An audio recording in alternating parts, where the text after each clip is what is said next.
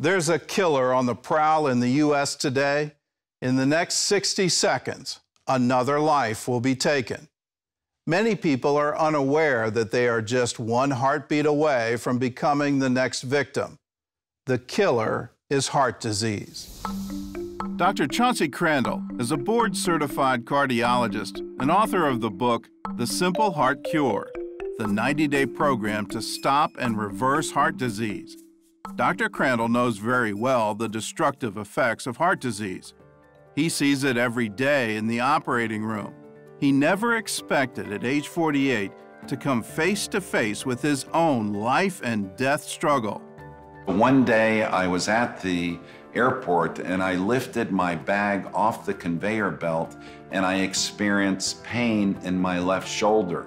And as I continued to walk, the pain intensified, and then I put my suitcase in my car and the pain went away. The next morning, the nagging pain returned, and Dr. Crandall took himself to the emergency room. But I was a cardiologist, and I didn't have heart disease in my family. I wasn't a smoker, I wasn't overweight, I carried on an active lifestyle, but I was under a tremendous amount of stress in the operating room. Doctors discovered that one of his coronary arteries was 99% blocked. In just 48 hours, he went from heart doctor to heart patient. And this blockage was right at the beginning of that artery. And when you have a blockage at that site, you usually die. So even a cardiologist can be misled concerning the diagnosis of heart disease.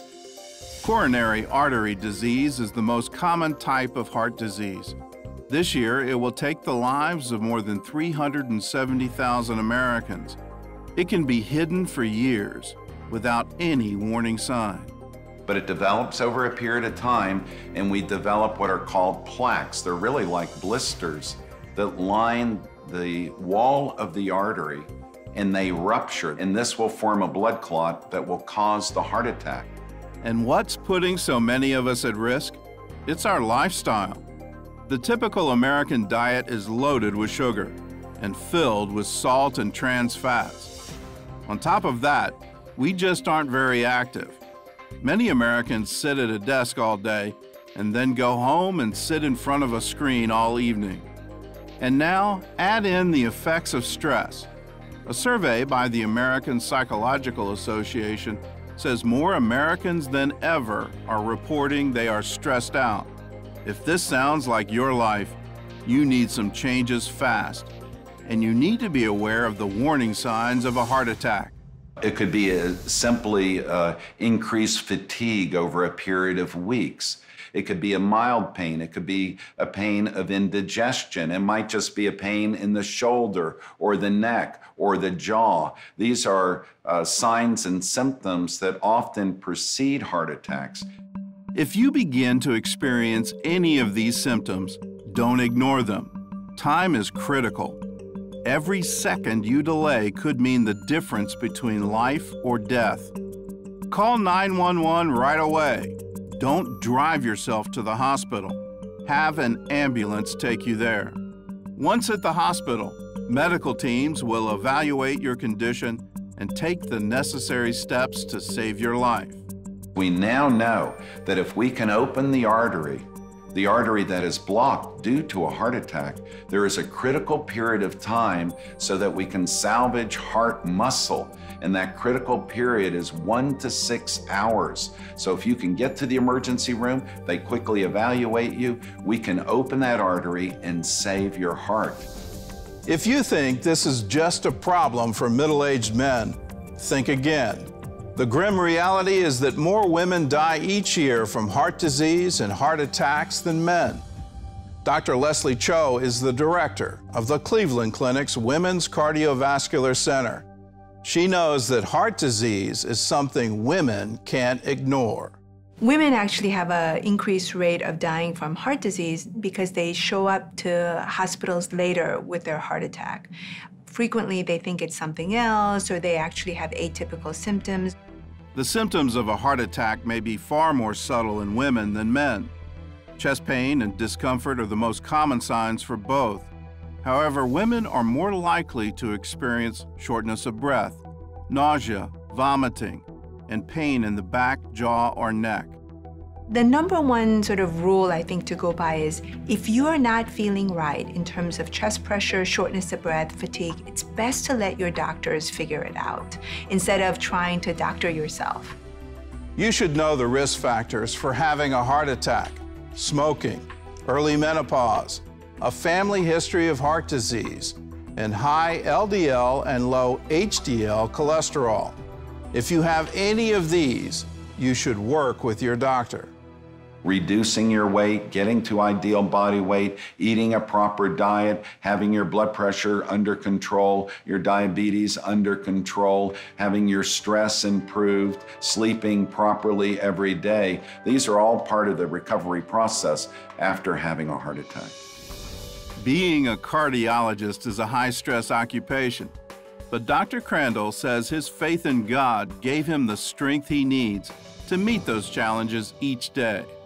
Well, the key part for my recovery and my event was the power of God in my life. I prayed, I went to church, I had a purpose. So heart disease is not a death sentence. It is a diagnosis that can be treated and reversed.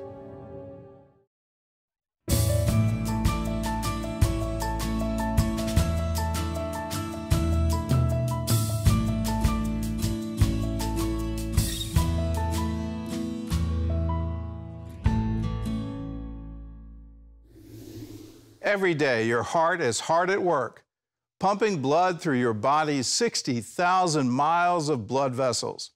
It's something we all take for granted until we feel a skip beat or our heart is racing inside our chests. Protecting your heart means not ignoring these occurrences. They can be harmless or warning signs of trouble ahead. Welcome to the Cleveland Clinic. At the Miller Family Heart and Vascular Institute, people come from around the world to be treated for some of the most advanced cases of heart disease. It's the nation's largest cardiovascular practice and has been rated #1 for over 20 years by U.S. News and World Report. Dr. Bruce Lindsay has over 30 years of experience treating patients with arrhythmias. He's an expert when it comes to treating irregular heartbeats. The symptoms people have kind of depend on which heart rhythm problem they experience. Some people have just extra beats, and they perceive them as skip beats. For other types of heart rhythm problems, the heart may take off, might be very sudden, where it just takes off and races. Here's a look at what happens each time your heart beats. An electrical impulse is triggered at the top chambers of your heart. This charge travels around in the walls of the heart, causing it to contract. This action sends blood through the lower chambers of the heart and out to the rest of the body. A healthy heart repeats this cycle over 100,000 times a day. Atrial fibrillation can feel like a heart that is out of control. Instead of pounding along at an even rate that you could tap out, it's skipping around where it speeds up and slows down and is very disconcerting to the patients. It's estimated that between 3 to 6 million Americans have atrial fibrillation. Who is at risk for developing this runaway heartbeat? People over the age of 50, with a family history of irregular heartbeats, who are overweight, who have high blood pressure, who drink alcohol, and suffer from sleep apnea. It's important to know that untreated atrial fibrillation can be life-threatening. The biggest danger with atrial fibrillation is stroke risk.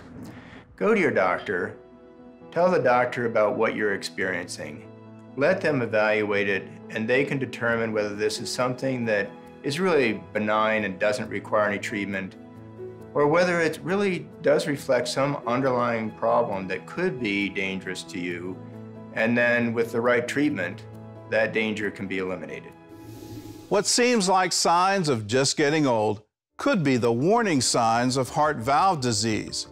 Each year, an estimated 5 million Americans are diagnosed with it. And like most heart conditions, it develops slowly over time. Many people don't realize that they have a problem until they are in the more advanced stages of this disease. Here's how the heart valves work. As blood circulates through the 4 chambers of your heart, it travels in one direction. to ensure that blood doesn't travel backwards. 4 different valves open and close at just the right time.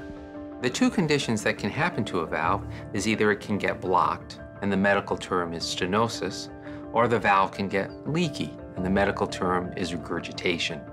Dr. Joseph Sabik, in his 20-plus years as a heart surgeon, has performed over 9,000 operations. Many of these operations have been to repair the valves of the heart.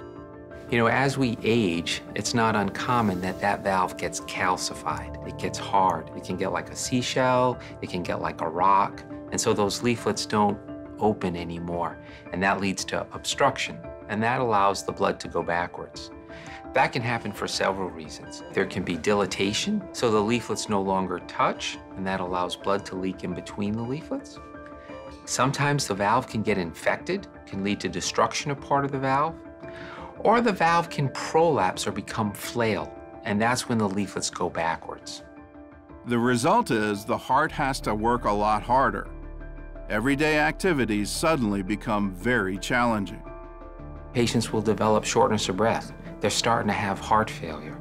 And so the normal activities, they get very winded. If things go on very badly, patients can even have chest discomfort and chest pain. If you are experiencing any of these warning signs, the time to act is now.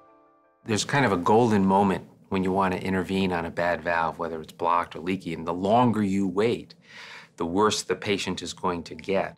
When patients start knowing that they're having problems, it's a good idea just to go see their primary care doctor, get examined. Someone's going to hear a heart murmur, and then that will start the evaluation.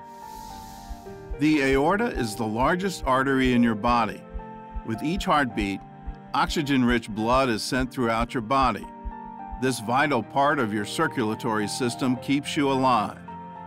Dr. Lars Svensson of the Cleveland Clinic has helped pioneer surgical treatments and techniques that are saving lives around the world. Even with these advancements, early detection of aneurysms is critical. Most aneurysms do not cause symptoms until they cause extreme pain, and either they burst, rupture, or they cause aortic dissection. And about 40% of patients with aortic dissection die immediately. And then the risk of death is about 1 to 3% per hour until they get to surgery. And the risk of surgery in an emergency situation is much higher. One of the best ways to help your doctor determine your risk for developing an aneurysm is to know your family's medical history. Has anyone in your family died from an aneurysm? What is your overall health? Do you have high blood pressure or hardening of the arteries? If you smoke or are overweight, you have an even greater risk of developing an aneurysm. Based on your risk assessment, an X-ray, CAT scan, or ultrasound can help detect an aneurysm. Your doctor will evaluate how severe it is and if surgery is your best option. If detected early and treated, patients can go on to enjoy a normal life. Well, that's one of the joys of being a heart surgeon. We obviously save patients' lives who are in an acute situation like aortic dissection. We not only save their lives, we improve their quality of life, we improve their longevity. Getting treated in the early stages of heart disease could make a big difference. In some cases, it could even save your life. Remember, your life is a gift from God to be enjoyed and cherished. Act now and stop heart disease from robbing you of all that God has intended for you.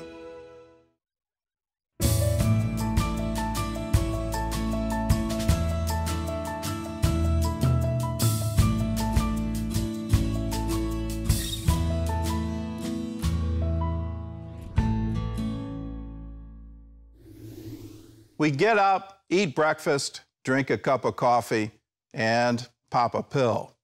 Every morning, this is the daily routine for many Americans. According to the Journal of the American Medical Association, 3 out of 5 adults in the U.S. take a daily prescription medication. Most of these drugs are for high blood pressure, diabetes, and conditions related to heart disease. While there are many benefits to these medications, there can also be some hidden dangers inside your medicine cabinet. Susie Cohen is a licensed pharmacist for over 20 years, writer of the nationally syndicated column Dear Pharmacist, and author of several top-selling books, including Drug Muggers, Which Medications Are Robbing Your Body of Essential Nutrients and the Natural Ways to Restore Them. As America's most trusted pharmacist, she wants to help people understand that it's going to take more than just a pill to enjoy a healthy life. I would notice that my patients at the pharmacy would come in week after week, and they were just ending up taking more and more medications. They weren't taking less. And it took me many years later to realize that the reason for this was because the medications have a side effect, and that side effect goes on to get diagnosed as a new disease. Topping the list of prescription drugs that most take are those used to treat hypertension or high blood pressure. Known as the silent killer, 1 in 3 Americans have high blood pressure. That's 70 million people who have an increased risk of stroke, heart attack, and kidney failure. Untreated, high blood pressure could cut your life short. Blood pressure is just the pressure of your blood vessels with the blood coursing through it. So if you think of a garden hose and you kink that, the pressure in the hose builds up. And when you unkink it, the pressure smooths out and it lifts. And that's the same thing in the human body. Blood pressure pills are extremely good at their job. They will lower your blood pressure, but inevitably they affect every part of your body and every organ. So before you know it, your blood pressure's perfect, but you're having all these other side effects. While it's important to get your high blood pressure under control, just taking medications alone could be setting the stage for other severe health issues. The biggest secret to people is that medications are thieves. They rob your body blind of nutrients, essential nutrients that you need to run metabolic pathways all through your body so you can walk, so you can see, so you can talk, so you can read. These pathways are going on behind the scenes. And if they don't know that their body just got robbed by the medication they took, they go to the doctor and they get diagnosed with a new illness. This compounds the problem because now the doctor will prescribe a new medication, never thinking that the first one that was prescribed caused the second problem. It's like a medication merry-go-round and you can't get off. And it's not just high blood pressure medications that can cause you problems. There's a long list of other prescription medications and over-the-counter drugs that can also put your health at risk. There are tens of thousands of medications on the market, and they go by various names, but they all do the same thing. They have the potential to rob your body blind. And as an example of that, popular antacids and acid blockers used for reflux and heartburn, these drugs can steal pretty much every nutrient from your body because it's affecting the pH in your gut. And when you do that, you can no longer extract the nutrients from your foods. And these same drugs also inhibit the absorption, or basically prevent you from fully absorbing your medications. And this happens 24/7, even while you sleep. It's what I call the drug mugger effect. And it's not just the medications that affect us. Everything that we eat and drink has a big impact on our health. So maybe it's that favorite coffee drink loaded with sugar or a fast food lunch filled with salt. If you want to stop getting mugged, you have to think beyond the pharmacy and begin making better food choices. First and foremost, I would suggest that you stop eating highly refined sugars and carbohydrates. That's the first thing you can do that would make a very big impact. Instead of soda, drink water or tea. That would be great. Even herbal tea would be better than black tea and green tea because there's less caffeine. So white table salt has no minerals. It's just a backbone of sodium chloride. Switching your salt shaker to an unrefined type of sea salt that has color to it provides minerals, over 80 different minerals in just a little bit of salt. After you switched your salt and ditched the refined sugars, Susie says you need to eat green. Start by eating salads topped with some of these nutrient-rich ingredients. Tomatoes. They're packed with lycopene, an antioxidant that will protect your heart and reduce your risk of heart disease. Next, add some carrots. 1/2 cup of carrots is more than a day's worth of vitamin A. It's good for your eyes and overall health. Your mother was right. Eating broccoli is good for you. It's a great way to add back vitamins and minerals that you need. Be creative with your toppings. Throw in some fruits and nuts too. A salad is rich in minerals that are necessary for heart health and cardiovascular system.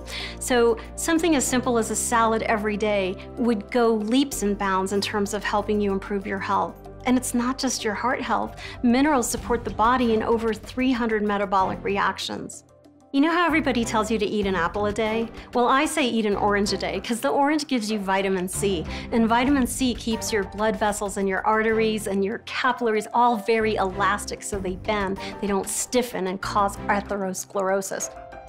And if you need a healthy snack, you might be surprised by this one, almonds. They're some of the healthiest nuts you can eat, and they're even mentioned in the Bible. When you look at the Bible, you see mentions of almonds. And almonds can support a healthy heart.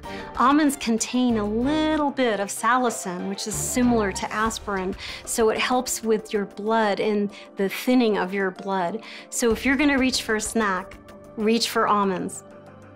The best nutrients for you to help with blood pressure and heart disease include magnesium, because it helps with regulation of your heartbeat, CoQ10, because it powers up your heart and makes it beat stronger, and vitamin D, because it works from head to toe to support your immune system, reduce inflammation, and support healthy blood vessels.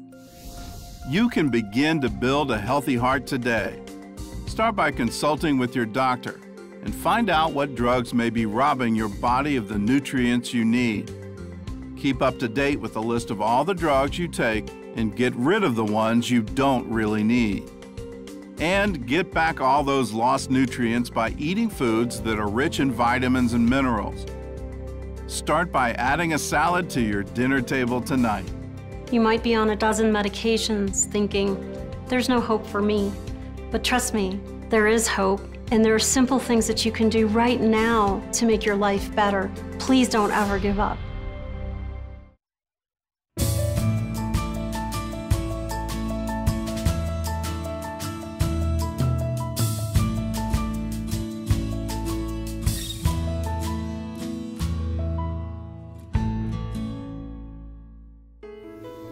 It's everywhere. It's in the foods we eat. Our bodies produce it. Our brains are made up of it, about 25%. It's vital to your health. Without it, your body wouldn't be able to produce many of the hormones you need to survive. It's cholesterol, and for years, we've been told that we need to lower it. Dr. Stephen Sinatra is a cardiologist and co-author of the controversial book, The Great Cholesterol Myth. He's on a mission to set the record straight. What does cholesterol do? Well, first of all, the brain is made up of a lot of cholesterol. A lot of neurotransmitters in the brain are derived from cholesterol. When sunlight hits the skin, it forms vitamin D. I mean, our sex hormones come from cholesterol, our bile acids come from cholesterol. So cholesterol does a lot of good things for the body. With over 40 years of treating heart disease, Dr. Sinatra believes we have spent too much time chasing the wrong enemy. Well, a true villain of heart disease, it's not cholesterol. We think it's cholesterol, but it really isn't. It's sugar. Americans have a sugar addiction. The typical person consumes about 3 pounds of sugar a week. This out-of-control sugar consumption sets off a deadly chain reaction in our bodies. You know, when a male's weight starts to go from 32 to 34 to 35, that's really a wake-up call. And we need to really focus on what we're eating. As our waistlines grow and Americans become more obese, so does our risk for a long list of diseases. These include Alzheimer's, cancer, diabetes, and at the top of that list, heart disease. If we can't burn our calories with the insulin, then we get insulin resistance, and then we put on more weight. And the problem is, millions and millions of people are insulin resistant, and many of those people will become diabetic. And we know that diabetes is one of the major factors in the genesis of coronary heart disease. According to a recent study published by the Journal of the American Medical Association, nearly 50% of adults living in the U.S. have diabetes, or a pre-diabetic condition. Diabetes greatly increases your risk of heart disease by causing your body to be in a chronic state of inflammation. Inflammation we face every day. I mean, literally. If we cut our finger, if we stub our toe, if we bump into a wall, an area can get inflamed. But inflammation is key because too much sugar can elicit an inflammatory response. If you've had your cholesterol tested, you have probably heard of HDL and LDL. Cholesterol comes in different sizes, shapes, and densities, and these wax-like particles are mostly harmless until they become oxidized. If you've seen a rusted piece of metal or an apple slice that has turned brown, then you have seen the effects of oxidation. This process occurs in our bodies as well. If we look at LDL in an unoxidized state, it's harmless. It doesn't do anything. But if it becomes oxidized from, let's say, pesticides or insecticides or carbon monoxide or excess sugar, if it becomes oxidized, it can become angry. And when it becomes angry, well, then it can create an inflammatory state, and then we can get plaque buildup on it, and then we can have a problem. These plaque deposits build up over time in the walls of the arteries, laying the foundation for heart disease. As blood flow becomes more restricted, you might notice some of these symptoms. Fatigue. You just don't feel like you have any energy and are tired all the time. Confusion or brain fog. You have trouble remembering things, dates, or names. And weakness in your arms, legs, and whole body.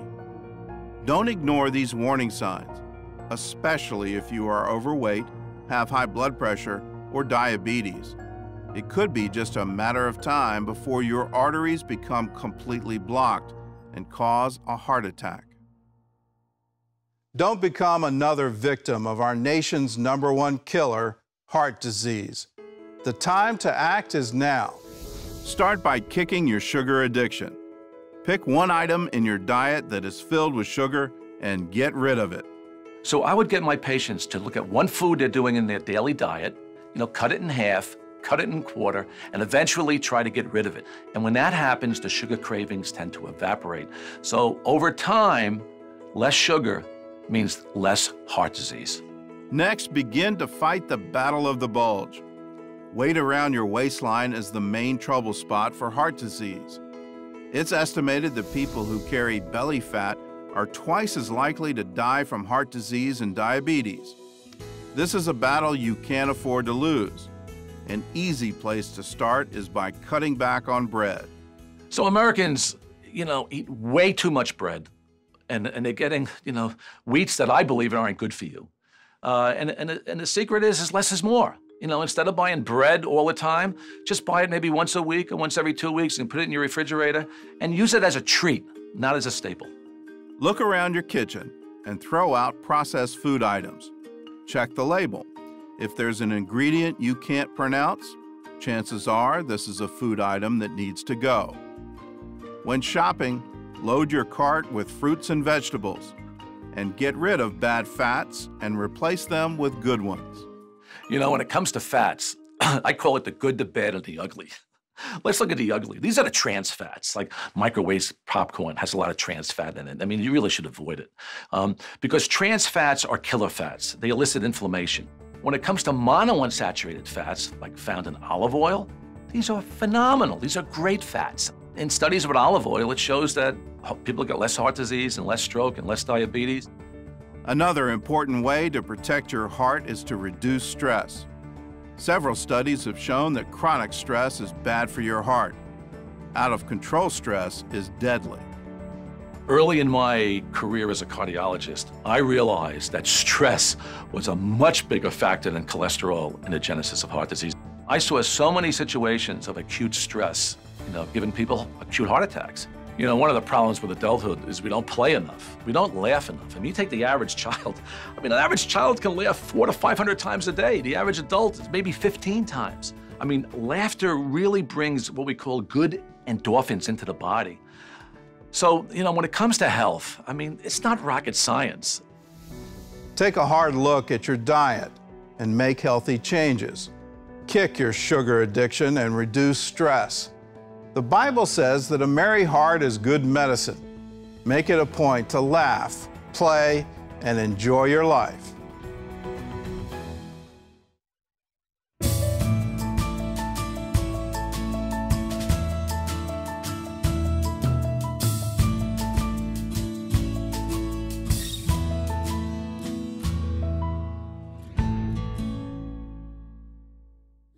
What I would change if I could reset time are just the habits I built. You know, from an early age, learning to eat better, learning what's good for you, what's not good for you. For the most part, I do the best I can, get all my nutrition in, and then grease on Saturday.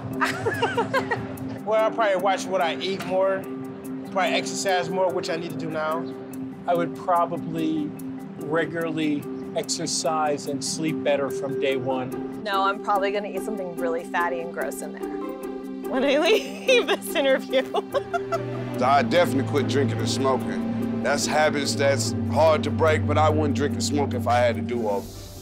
When it comes to lifestyle choices we've made, we'd all like a second chance. Baseball Hall of Famer Mickey Mantle once said, "If I knew I was going to live this long, I'd have taken better care of myself." The good news is you can hit the reset button on your health and enjoy more energy. Here's how.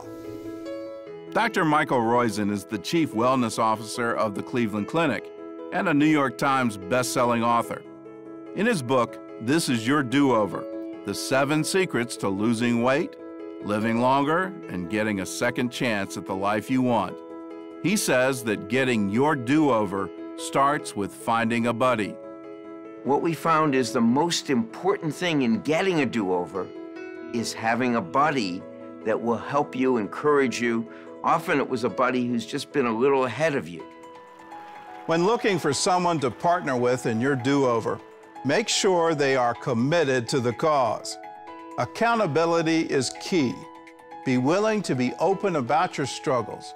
Remember, you are teaming up for success. Then you need to get moving. Your next step is all about the benefits of physical activity. It starts with walking 10,000 steps each day. 10,000 is the number that for the majority of us breaks down insulin resistance, meaning your sugar goes from your bloodstream, where it is a hazard, into your cells, where it actually does you good. If you want to get healthy, you've got to keep moving. Here's some simple ways to get started. Take the stairs. Park your car farther away from the entrance when going to work or shopping. Have a walking meeting with your coworkers or friends and family. Remember, those extra steps add up. And you build up slowly because you don't want to get injured. If you're doing fine at 6,000 steps, don't go to 10,000 the next day, go to 6,600, because you never want to do 10% more than you've done, because that's how you injure yourself.